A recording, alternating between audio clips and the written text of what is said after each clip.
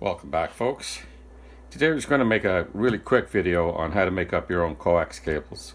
So I needed a 16-foot cable, so that's what I'm going to try and build.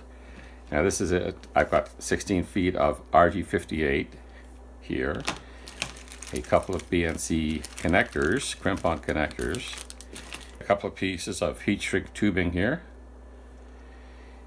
and a crimper is a very important tool to have if you want to make up your own cables, and a stripper. Now this stripper is kind of unique in that it cuts the cable in such a way that it's all neatly laid out. You'll have a little bit of the center conductor, a little bit of insulation, a little bit of the shield, and I'll show you how that works. So what you want to do, you want to stick the cable in like this, just so that it comes to the end like that, and then you rotate this around. Now, these have to be carefully adjusted, otherwise they can make a real mess of the cable. So you see here,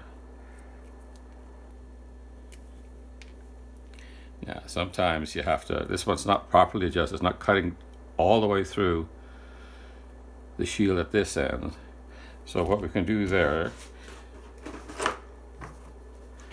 get a cutters and make sure it gets cut back to this line here. Okay, now we want to get one of our connectors out.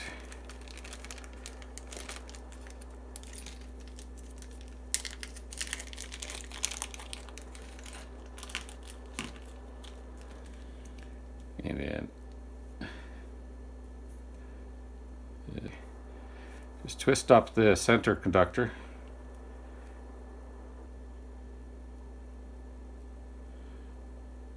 Put the ferrule on it, or the pin, center pin, and then that gets crimped in here. So you put that right through where it stops, and then crimp it. That's done right there like that.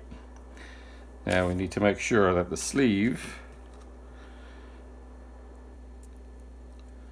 goes down over the cable here, and then we put the connector body on like this so it goes underneath the shield, and move this up and crimp. This has got two sides here. It's got RG59 and RG58. This is RG58. Put that on like that.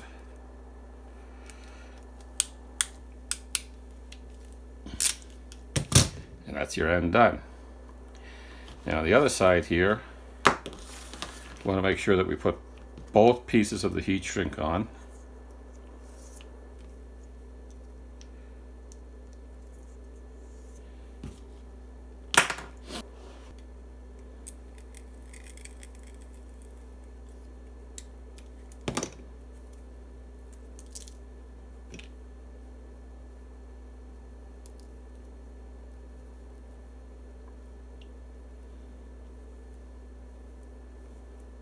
Yeah, that's much better.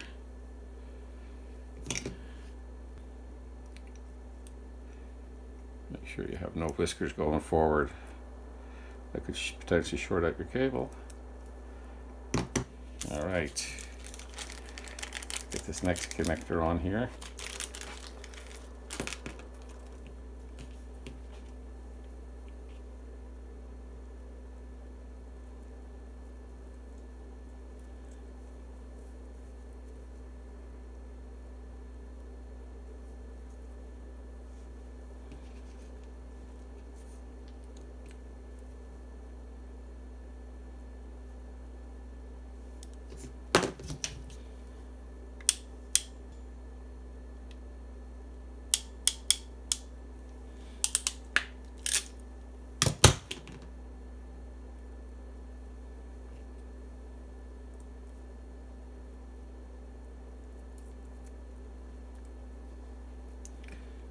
Exactly like we did the last one.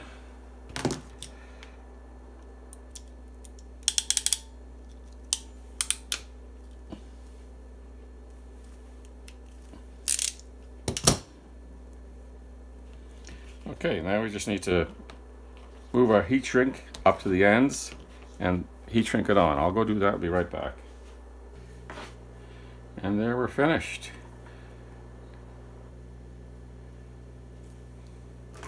Takes about, I don't know, like 5 minutes altogether.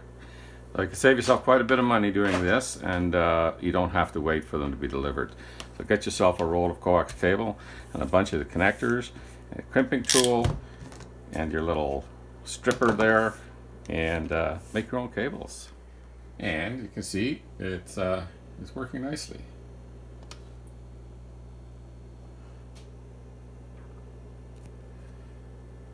Thanks for joining me, folks. We'll see you in the next one.